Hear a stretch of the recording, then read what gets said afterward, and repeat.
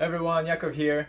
Today I'd like to share with you a quick idea on how to write your first sentence in a way that people want to read your second sentence and then the third sentence, and then get into this slippery slope of reading your full text.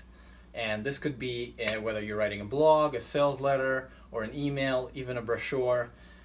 So how do we get people sucked in like this?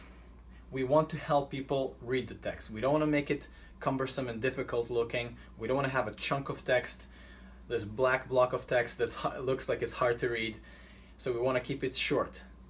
Another thing, it's very important, is to get people curious. If people are not curious, if they know the answer already, they're not going to be interested in reading.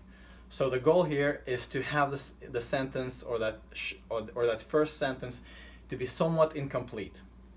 So a couple ideas. So if you start with something like, imagine this, and then period, and then you maybe even have a break and you go to the next sentence. Another one is, it had to happen. And then again, a period, a break, and you move on into the second sentence.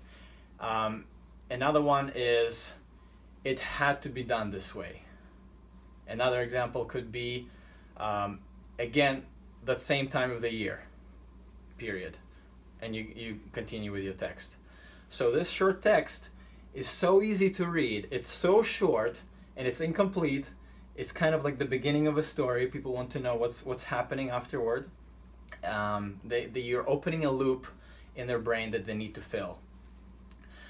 So keeping it short and incomplete is very important. Hope you like that idea, and leave me a like and subscribe. Thank you very much.